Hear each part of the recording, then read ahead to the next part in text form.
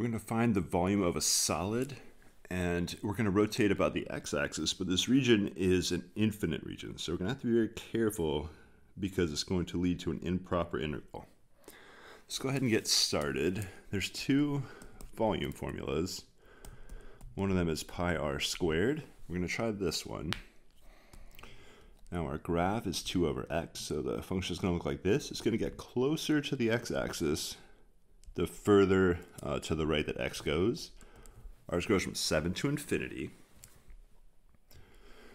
Now we're going to use the disk method. So there's our cross section.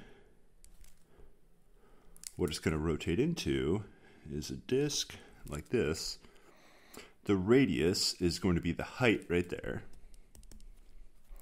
which ours is 2 over x. So our volume will be pi integral. Now what's the upper bound? The upper bound is infinity, so what we're going to do is we're going to let the upper bound equal b, and at the end we're going to take a limit as b approaches infinity. So it's going 7 to b, the radius 2 over x. So we got squared dx. Okay. We can certainly square this. It's pretty easy to do. 2 squared is 4 over x squared. And let's see. I'm going to write this as 4x to the negative 2. Might as well take our 4 outside the integral. So we got 4 pi integral 7 to b dx. Add 1 to the exponent. Divide by the new exponent. From 0, not 0, that would be really bad because you'd be divided by 0. We're going 7 to b.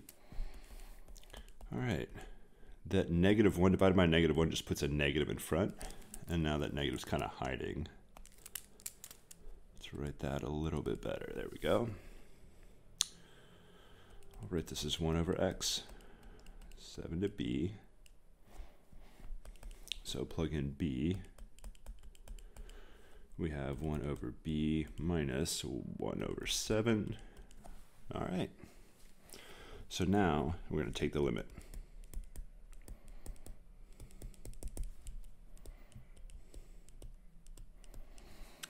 Okay.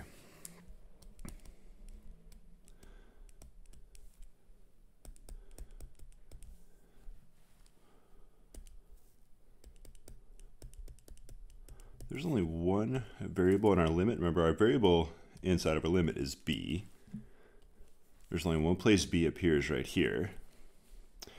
We're allowed to plug in infinity because we have 1 over infinity, which of course is 0.